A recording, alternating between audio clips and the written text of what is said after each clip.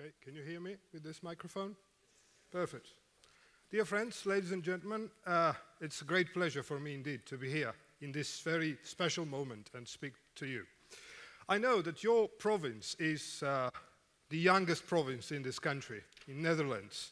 This is the nation I respect and cherish so much for being hardworking, strong, innovative, but also because this is the only nation, or maybe one of the very few nations that can pronounce my surname in a proper way. But I'll tell you one thing, the people of this province, you must have been twice as hardworking and twice as innovative because you are living on the land which did not exist 50 years ago. And I know many nations who's got tons of lands, but they don't have any idea what to do with the land. I represent European Christian Political Movement, which is a European political party with a unique Christian voice in the European politics, exactly in the same way as your party, ChristenUnie, has unique Christian stance in the Dutch politics. And it was started 12 years ago by a handful of very enthusiastic politicians. And now it grew into a network, or basically the biggest network of Christian parties and organizations and individual politicians across Europe.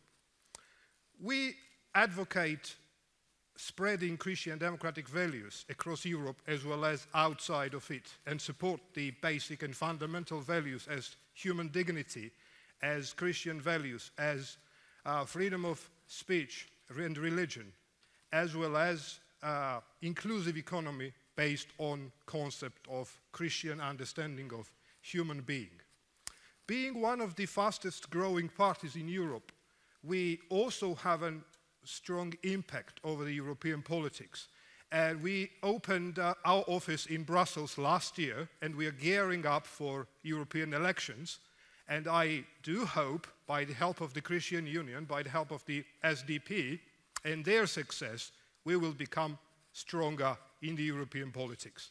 And I'll tell you one thing, I feel straight away that this party has a future, because how active the youth movement was here while debating and discussing some of the bits and pieces of the program.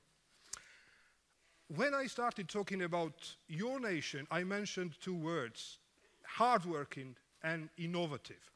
But no matter how hardworking one or two nations might be, it's not enough to face the problem and to solve the problem that Europe is facing at the moment, and to make Europe a better place to live. We all see that at some point, at some moment, European Union made the continent more stable, more prosperous, and we all benefited from that. But at some point, something went wrong. It is not happening anymore, and we all feel that. A lot of people in this country, as well as in the other countries as well, feel disconnected from European Union as an idea and as an institution. People simply don't trust Brussels anymore. It's clear that something has to be done about this. But what? This is the big question. And answer we have here. And this is what I'm going to talk about in the rest of my speech. A new paradigm based on Christian understanding of human being is something that is needed to restore the relation and trust between the European institutions and between the people living in the member states. The basic of the paradigm is the realistic view that the human being is a relational in its biological existence, in its ecological dependence and economic interdependence. Our relational vision is good balance between individuality and communalism. What is missing from the present EU is Christian understanding of a human dignity that affirms the unique value of every human being from conception to the natural death. A value that can only be understood in relation with each other. For example, if we understand how valuable the other person is, then we can understand the full value of our life. Human dignity in its all sense and for all the people should be back in the EU as soon as possible. The weakening situation of the family, fracturing society, and decreasing solidarity are essentially one of the reasons of the problems that we are facing today. It also affects social situation and generates distrust between the people and the European Union. Therefore, we need to support and promote stronger families. The family has always been the bedrock of society, and you know that better than me that in the hardest times in these countries, as well as in my own country, it was the strong family that saved the nation.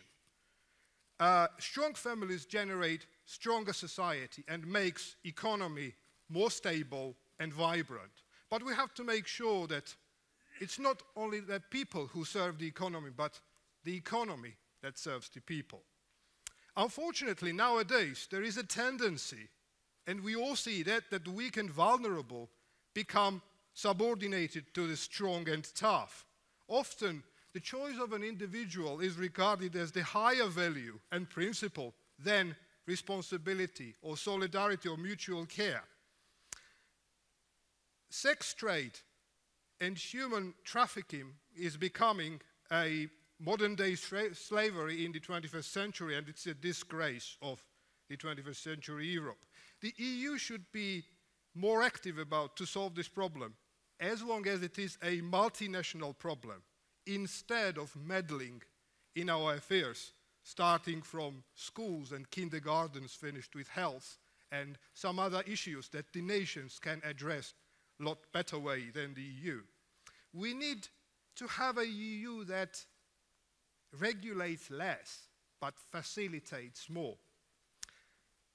After seeing the episode of horses, which was a wonderful story, I can't think of anything but good leadership. Technically, those horses could have saved themselves. They can all swim quite well. But if not for that leadership of the two outstanding persons, nothing would have happened and could have happened. This is what I'm hoping, the good leadership from Mr. Van Dalen, from Mr. Bas Belder, and all the candidates that are now gearing for the European elections. This kind of strong and good leadership is needed and expected. And as a final note of my speech, I want to go back to my childhood and tell you a little story, something that my dad used to tell me a lot. When we would walk to the forest, he would look up at the tree and would say, "Look, what a wonderful tree. How strong, how beautiful. But remember, it's good for nothing without its roots."